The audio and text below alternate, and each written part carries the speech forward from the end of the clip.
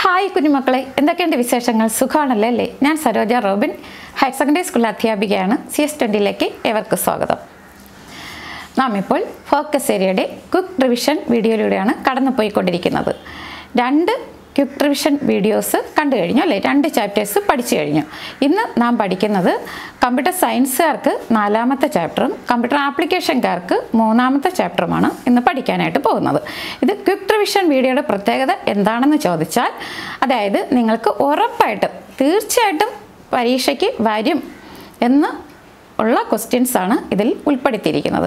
അതുകൊണ്ട് തന്നെ നിങ്ങൾക്കിത് വളരെ ഈസിയസ്റ്റാക്കി ഞാനിത് ഇവിടെ പഠിപ്പിച്ചു തരുന്നുണ്ട്. ഓക്കെ, അപ്പോൾ ഇതുവരെ പഠിക്കാത്ത വിദ്യാർത്ഥികൾ ചിലരെയാണ് അല്ലേ, ഇതുവരെ ഒന്നും അറിയില്ല എന്നുള്ള കുട്ടികൾ, പക്ഷെ അവരാഗ്രഹിക്കും എങ്ങനെയെങ്കിലും ജയിച്ച് കിട്ടിയാൽ മതി, ഇനി അവസാനം പഠിക്കാനായിട്ട് ഇരിക്കുന്ന വിദ്യാർത്ഥികൾ, ഇവർക്കെല്ലാം വേണ്ടിയാണ് പ്രത്യേകിച്ച് ഈ വീഡിയോ ചെയ്തിരിക്കുന്നത്. അതുപോലെ ഇതുവരെ പഠിച്ചു നല്ല തറവായിട്ടുള്ള കുട്ടികൾക്ക് ഒരിക്കൽ കൂടെ ഒരു റിവിഷൻ ക്വിക്കായിട്ട് റിവിഷൻ നടത്തേണ്ടത് ഈ വീഡിയോയിലൂടെ നിങ്ങൾക്ക് സാധിക്കും. ഓക്കെ, അതുപോലെ തന്നെ വളരെ സിമ്പിളാക്കി, അതായത് ഇനി ഇതിനപ്പുറത്ത് സിമ്പിളാക്കാൻ പറ്റില്ല, അത്രയ്ക്ക് നല്ല രീതിയിലാണ് ഞാൻ വളരെ സിമ്പിളാക്കി മലയാളം ഉൾപ്പെടെ നോട്ട് ഉൾപ്പെടെ തന്നിട്ടുണ്ട്. മനസ്സിലായോ? അപ്പോൾ നിങ്ങൾക്ക് സിമ്പിൾ നോട്ട്സിലൂടെ വളരെ ഈസിയായിട്ട് തന്നെ നിങ്ങൾക്കിത് പഠിച്ചെടുക്കാനായിട്ട് സാധിക്കും. അപ്പോൾ ഒന്നും അറിഞ്ഞൂടാത്ത വിദ്യാർത്ഥികൾക്കും കൂടി ഉള്ള വീഡിയോ ആണിത്. അതേസമയം ഇതുവരെ പഠിച്ചു എല്ലാം അറിയാം, നന്നായിട്ട് പ്രിപ്പയർ ചെയ്ത് ഫുൾ മാർക്ക് കിട്ടും എന്നുറപ്പുള്ള കുട്ടികൾക്കും ഒരിക്കൽ കൂടെ റിവൈസ് ചെയ്യാനും സാധിക്കാൻ പറ്റുന്ന രീതിയിലുള്ള വീഡിയോ ആണ് ഇത് കേട്ടോ. അപ്പം നിങ്ങൾ ഇത് ആദ്യം മുതൽ അവസാനം വരെയും കാണുക. പ്രീവിയസ് ഇയറിലെ ഈ ഭാഗത്തിൽ നിന്നും വന്ന ക്വസ്റ്റ്യൻസ് ഉൾപ്പെടെയാണ് ഇവിടെ ഡിസ്കസ് ചെയ്ത് പോയിരിക്കുന്നത്. ഒരു ക്വസ്റ്റ്യൻ തന്നെ നിങ്ങൾക്ക് ഏതൊക്കെ രീതിയിൽ മാറ്റിയും മറിച്ചും എങ്ങനെയൊക്കെ ചോദിക്കാം എന്നൊക്കെ ഇവിടെ നൽകുന്നുണ്ട്.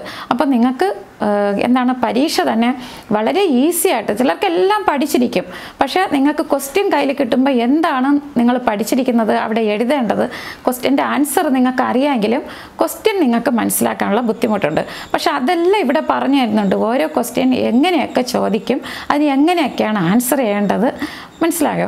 വാല്യൂ പോയിൻറ്റ്സ് അനുസരിച്ച് മാർക്ക് അനുസരിച്ച് എങ്ങനെ എഴുതണം, ഇതെല്ലാം ഇങ്ങനെ വാരി വലിച്ചെഴുതേണ്ട കാര്യമില്ല. ഒത്തിരി ഇങ്ങനെ കഷ്ടപ്പെട്ട് പഠിച്ചിട്ട് കാര്യമല്ല. പക്ഷെ നിങ്ങൾ പഠിക്കുന്നത് എന്താണോ അത് തറവായിട്ട് പഠിക്കുക, അത്രയേ ഉള്ളൂ. നിങ്ങൾക്കറിയാമല്ലോ, കമ്പ്യൂട്ടർ ആപ്ലിക്കേഷൻ ഫെയിലായി കഴിഞ്ഞാൽ പിന്നെ ജയിക്കാനായിട്ട് വളരെ ബുദ്ധിമുട്ടാണ്.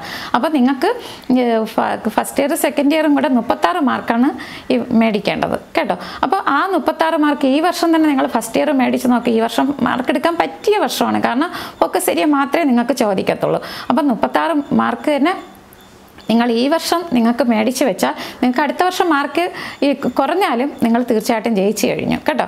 അതുകൊണ്ട് ഈ വർഷം തന്നെ ഈ 36 മാർക്ക് മേടിക്കുക. എൻ്റെ വീഡിയോസ്, ഈ ക്വിക്ക് റിവിഷൻ വീഡിയോസ് കണ്ടാൽ തന്നെ 36 അല്ല ഫുൾ മാർക്കും കിട്ടും കേട്ടോ. അങ്ങനെയാണ് ചെയ്തിരിക്കുന്നത്. അപ്പോൾ വെറും 5 ക്വസ്റ്റ്യൻസ് ഇതിനകത്തുള്ളൂ. ഈ 5 ക്വസ്റ്റ്യൻസും വളരെ ഈസി ആയിട്ട് നിങ്ങളൊരു 10 മിനിറ്റ് കണ്ടാൽ മതി, ഇത് നിങ്ങൾക്ക് മനസ്സിലാവും കേട്ടോ. അഥവാ നിങ്ങൾക്ക് മനസ്സിലായില്ലെങ്കിൽ വീണ്ടും ഒരു പ്രാവശ്യം കൂടെ ഈ വീഡിയോ ഇട്ട് കാണുക. ഷുവറായിട്ട് നിങ്ങൾക്കത് മനസ്സിലാകും. 1 വേർഡ് ഉൾപ്പെടെ എല്ലാ ക്വസ്റ്റ്യൻസും ഇവിടെ ഡിസ്കസ് ചെയ്തിട്ടുണ്ട്. ഓക്കെ, അപ്പോൾ നമുക്ക് താമസിയാതെ ഇന്നത്തെ ക്ലാസ്സിലോട്ട് പോകാം. പിന്നെ ഒരു കാര്യം കൂടെ ഓർമ്മപ്പെടുത്തുകയാണ്. ഇപ്പോൾ തന്നെ കുട്ടികൾ ചോദിച്ചിട്ടുണ്ട് സെക്കൻഡ് ഇയറിലെ വീഡിയോസ് ഇടുമോയെന്ന്. സെക്കൻഡ് ഇയറിലെ എല്ലാ വീഡിയോസും ഇട്ടിട്ടുണ്ട്, ഫോക്കസ് ഏരിയ ഉൾപ്പെടെ പ്രാക്ടിക്കൽ ഉൾപ്പെടെ ഞാൻ ഇട്ടിട്ടുണ്ട്. നിങ്ങൾക്ക് ആ വീഡിയോസ് കാണുക കേട്ടോ. അപ്പോൾ എല്ലാ വീഡിയോയും കണ്ട് പഠിക്കുക, നിങ്ങൾക്ക് തീർച്ചയായിട്ടും നല്ല മാർക്ക് സ്കോർ ചെയ്യാനായിട്ട് സാധിക്കും. ഓക്കെ, അപ്പോൾ ഒട്ടും താമസിയാതെ ഇന്നത്തെ ക്ലാസ്സിലോട്ട് പോകാം. റെഡിയാണല്ലോ അല്ലേ? പോകാം ക്ലാസ്സിലോട്ട്.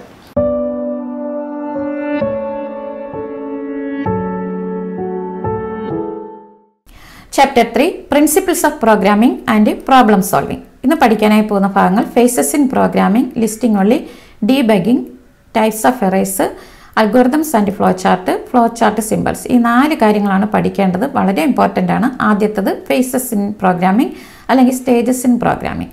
ഒരു പ്രോഗ്രാമിങ്ങിലെ വിവിധ ഘട്ടങ്ങളാണ് ഇവിടെ പഠിക്കുന്നത്. മനസ്സിലായത്? വളരെ ഇമ്പോർട്ടൻ്റ് ആണ്. ഇമ്പോർട്ടൻ്റ് എന്ന് കാണിക്കുന്നതാണ് ഈ സ്റ്റാർ ഇട്ടിരിക്കുന്നത്. പ്രോബ്ലം ഐഡൻറ്റിഫിക്കേഷൻ 1ാമത്തത്, അതായത് പ്രശ്നം തിരിച്ചറിയൽ. 2ാമത്തത് പ്രിപ്പയറിംഗ് അൽഗോരിതംസ് ആൻഡ് ഫ്ലോ ചാർട്ടുകളും തയ്യാറാക്കുന്നു. 3 പ്രോഗ്രാം കോഡിംഗ്. 4 ട്രാൻസ്ലേഷൻ വിവർത്തനം. 5 debugging. 6 execution and testing. 7 documentation. അപ്പോൾ ഈ 7 കാര്യങ്ങളേ ഉള്ളൂ. ഇത് ഓർക്കാനായിട്ട് ഈ ടിപ്സ് ഓർക്കുക. 3P TDED കണ്ടോ? 3P ആണ് ഇവിടെ ആദ്യത്തത് TDED ആദ്യത്തെ അക്ഷരങ്ങളാണ് കേട്ടോ. ഇത് ഓർക്കുക ഇവിടെ. പിന്നെ ഇതിൻ്റെ ഡീറ്റെയിൽഡ് വീഡിയോ ഉണ്ടെങ്കിൽ ഫോക്കസ് ഏരിയ എന്നും അല്ലാതെയൊക്കെ ഞാൻ ഇട്ടിട്ടുണ്ട്. അപ്പോൾ വേണമെങ്കിൽ അത് നോക്കുക കേട്ടോ. അപ്പോൾ ഈ 4 കാര്യങ്ങൾ തന്നെ പഠിച്ചാലേ നിങ്ങൾക്ക് നല്ല മാർക്ക് ഇവിടെ കിട്ടും, ഉറപ്പാണ്. അപ്പോൾ ഈ തന്നിരിക്കുന്ന കാര്യങ്ങൾ ഫേസസ് ഇൻ പ്രോഗ്രാമിംഗ് ഇതെങ്ങനെ ചിത്രരൂപേണ ചിലപ്പോൾ കാണിക്കും, ഞാനായിട്ട് ചോദിക്കും. അപ്പോൾ ഇതുപോലെ വരയ്ക്കുക. ട്രാൻസ്ലേഷൻ സമയത്തും ഡീബഗ്ഗിംഗ് ഉണ്ട്, എക്സിക്യൂഷൻ സമയത്തും ഡീബഗ്ഗിംഗ് കണ്ടോ. അപ്പോൾ ഈ ഡീബഗ്ഗിംഗ് ഇങ്ങോട്ട് വരയ്ക്കുക, ആരോ മാർക്കൊക്കെ ശ്രദ്ധിക്കുക. അപ്പോൾ ട്രാൻസ്ലേഷൻ സമയത്തുള്ളതാണ് സിൻടാക്സ് എററും ലോജിക്കൽ എററും ഒക്കെ കണ്ടുപിടിക്കുന്നത് അവിടെയാണ്. എക്സിക്യൂഷൻ സമയത്ത് റൺ ടൈം എറർ ഉണ്ടെങ്കിൽ കാണിക്കും. അടുത്തത് ഇതിൽ നിന്ന് ചോദിച്ച previous ഇയറിലെ question list the different stages in programming. പ്രോഗ്രാമിങ്ങിലെ വിവിധ ഘട്ടങ്ങൾ ലിസ്റ്റ് ചെയ്യുക. ലിസ്റ്റ് ചെയ്യാൻ പറഞ്ഞ് ആ പേരുകൾ മാത്രം എഴുതുക. എത്ര എണ്ണം ഉണ്ട്? 7 എണ്ണം ഉണ്ട്. ഓക്കെ. അടുത്തത് ഡീബഗ്ഗിംഗ്, വളരെ ഇമ്പോർട്ടൻ്റ് ആണ്. ഇതിൻ്റെ ഡെഫിനിഷൻ വളരെ ഇമ്പോർട്ടൻ്റ് ആണ്. The process of detecting and correcting errors in A programme is called debugging. ഒരു പ്രോഗ്രാമിലെ എറർ കണ്ടെത്തി തെറ്റുകൾ കണ്ടെത്തി ശരിയാക്കുന്ന പ്രക്രിയയാണ് ഡീബഗ്ഗിംഗ് എന്ന് വിളിക്കുന്നത്. 3 തരത്തിലുള്ള എറേഴ്സാണുള്ളത്: syntax error, logical error, run time error. ഇതും വളരെ പ്രധാനപ്പെട്ടതാണ്. അപ്പം 3 എററും ഇതുപോലെ എഴുതാനായിട്ട് ചോദിക്കാം. അപ്പോൾ ഇതുപോലെ എഴുതുക. സിൻടാക്സ് എറർ എന്ന് പറയുമ്പോൾ it is due to the violation of the rules of the programming language. ഒരു പ്രോഗ്രാമിംഗ് ലാംഗ്വേജിൻ്റെ നിയമങ്ങളുടെ ലംഘനമാണ് സിൻടാക്സ് എററിന് കാരണം. Example A+B = C. ഇത് തെറ്റാണ്, ഈസ് റോങ്. മനസ്സിലായല്ലോ. അടുത്തത് logical error. It is due to the improper planning of the programme logic. പ്രോഗ്രാമിൻ്റെ ലോജിക്കിൽ വരുന്ന തെറ്റുകളെയാണ് ലോജിക്കൽ എറർ എന്ന് പറയുന്നത്. അപ്പോൾ ഇതാണ് എക്സാമ്പിൾ. Average A+B / 2. ഇത് തെറ്റാണ്. A+B ഒരുമിച്ച് ചേർത്ത് /2 ആണ് വരേണ്ടത്. അപ്പോൾ ആ ബ്രാക്കറ്റ് ഇല്ല, അതുകൊണ്ട് ഇവിടെ തെറ്റാണ്. ഇവിടെ ആണെങ്കിൽ C = A+B എന്നാണ് വരേണ്ടത്. അതുകൊണ്ടാണ് ഇവിടെ A+B = C എന്ന് വരാൻ പാടില്ല. റൂൾ അനുസരിച്ച് അത് തെറ്റാണ്. ഇനി run time error. It is due to the improper inputting of data. ഡാറ്റയ്ക്ക് തെറ്റായ ഇൻപുട്ട് നൽകുന്നതാണ് ഇവിടെ കാരണം. അപ്പോൾ A = B / C. ഇവിടെ C 0 ആകാൻ പാടില്ല. അതുകൊണ്ടാണ് ഇവിടെ, എന്നാൽ ഇവിടെ തെറ്റ് വരും. Run time എററാണ്. ഓക്കെ. അപ്പോൾ ഇത്രയേ ഉള്ളൂ. അത് നന്നായിട്ട് പഠിക്കുക. ഇതിൽ നിന്ന് ചോദിച്ച ക്വസ്റ്റ്യൻസ് പ്രീവിയസ് ഇയറിൽ define the following: syntax error, logical error, run time error. 3 കാര്യങ്ങൾ നിർവചിക്കാനായിട്ട് ചോദിച്ചിട്ടുണ്ട്.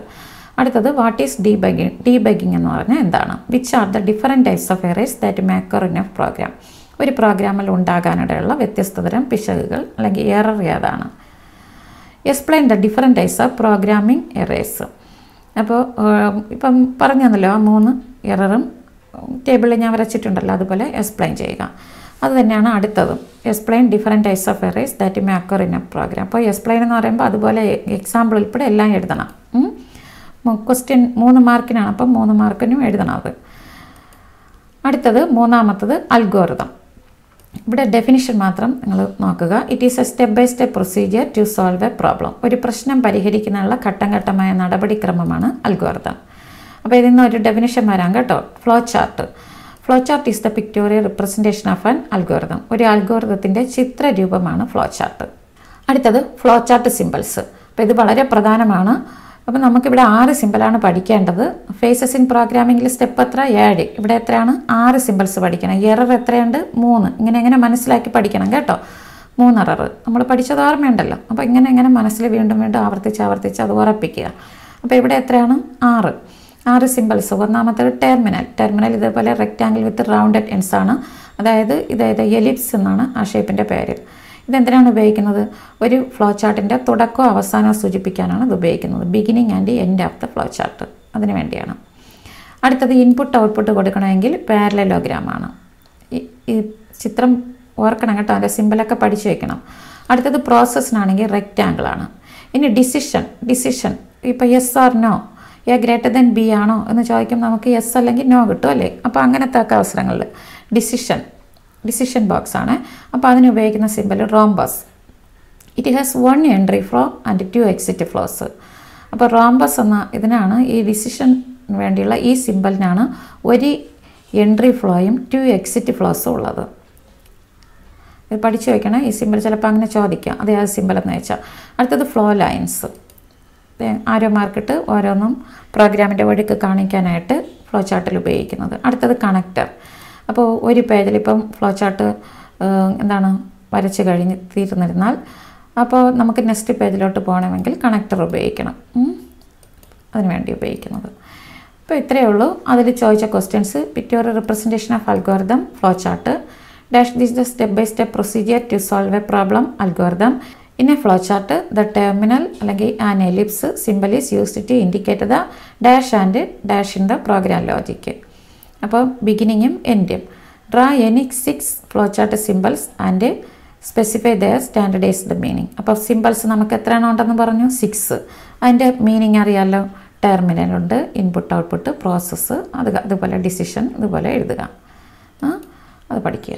ഇനി last section at A glance, faces in programming. ഏതൊക്കെയാണ് നമ്മൾ പഠിച്ച ഈ ഒരു ചാപ്റ്ററും ഒറ്റ നോട്ടത്തിൽ മനസ്സിലാക്കുന്നത് ഇവിടെയാണ്. Problem identification, algorithms and flow chart, programme coding, translation, debugging, execution and testing, documentation. എത്ര എണ്ണം ഉണ്ട്? 7 എണ്ണം ഉണ്ട്. അടുത്തത് ബഗ് എന്ന് പറയുമ്പം പ്രോഗ്രാമിങ്ങിൽ എററിനെ പറയുന്നതാണ് ബഗ്. ഏതൊക്കെയാണ് errors? Syntax error, logical error, run time error. Syntax error violation of rules ആണ്, due to. Logical error due to improper programme ലോജിക്കാണ്. Run time error due to improper inputting of data. Debugging എന്ന് പറഞ്ഞാൽ detecting and correcting errors in A programme. Algorithm step by step procedure to solve A problem. Flow chart pictorial representation of an algorithm. കണ്ടോ, പഠിച്ച എല്ലാ കാര്യവും ഇതിനകത്ത് വന്നിട്ടുണ്ട്. Flow chart symbols, സ്റ്റാർട്ടിന് സ്റ്റോപ്പിന് ഇതാണ് terminal, input ഔട്ട്പുട്ടിന് parallelogram, പ്രോസസ്സിന് rectangle, decision rhombus, പിന്നെ നമുക്ക് ഇവിടെ ഫ്ലോ ലൈൻസ് കൊടുത്തു, ആരോ മാർക്ക്, പിന്നെ കണക്റ്റേഴ്സ് കൊടുത്തു. മനസ്സിലായല്ലോ? അപ്പോൾ ഇത്രയേ ഉള്ളൂ. ഇത് നന്നായിട്ട് പഠിച്ചാൽ നല്ല മാർക്ക് ഈ ചാപ്റ്ററിൽ നിന്ന് നിങ്ങൾക്ക് സ്കോർ ചെയ്യാനായിട്ട് സാധിക്കും. അപ്പോൾ ഈ വീഡിയോ നിങ്ങൾക്ക് ഇഷ്ടപ്പെട്ടാൽ നിങ്ങളുടെ ഫ്രണ്ട്സിന് ഷെയർ ചെയ്യുക, ലൈക്ക് ചെയ്യുക, കമൻറ്റ് ചെയ്യുക. അതുപോലെ ആരെങ്കിലും സബ്സ്ക്രൈബ് ചെയ്തിട്ടുണ്ടെങ്കിൽ സബ്സ്ക്രൈബ് ചെയ്യുക. Okay, by. അടുത്ത ക്ലാസ്സിൽ നമുക്ക് വീണ്ടും കാണാം. A good teacher teaches from the heart.